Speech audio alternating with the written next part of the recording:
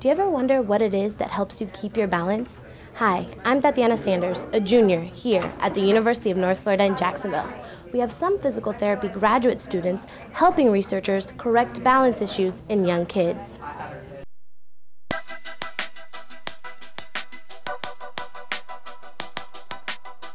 Otitis media with effusion is really a larger medical term for an inner ear infection with fluid that is kept inside the ear. Currently I have a study that is partially funded by the Brooks Foundation, and we are looking at the effects of this otitis media with effusion on development in young children. This is a condition that really affects children very young. 1 to 3 years of age is the most common age.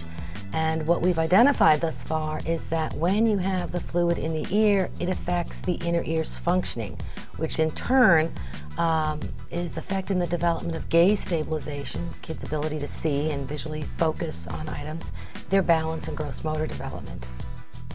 Beginning approximately 1.5 years ago, the students in the physical therapy program are given the opportunity to participate in faculty research. And 4 students actually decided that they wanted to work on this project and have worked for the last 1.5 years. They learned all the testing procedures with posturography, the large machine behind me, gross motor development testing, and really were able to do all the testing on all of the children that we've seen to date. So they really got exposed to the testing procedures, which are procedures that they would use as a pediatric physical therapist.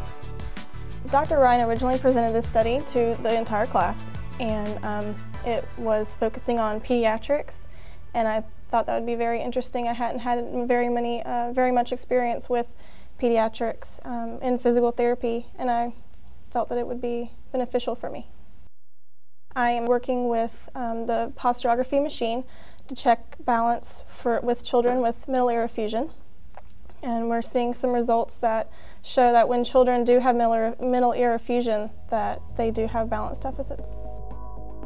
Dr. Ryan is an excellent professor, and I thought she would make a great mentor. So that was the first reason that I wanted to work under her. And second, I wanted to experience working with children, which I thought I might want to do in the future.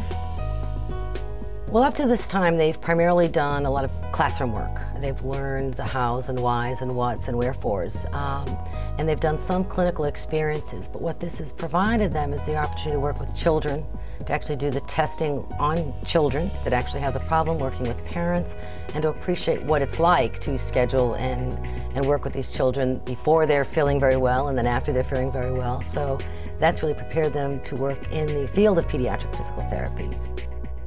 I hope that I can continue with research, and in any area, whether it's with vestibular research or orthopedics or sports, I think just having the experience of the process of a research study will help me be able to use that in the future.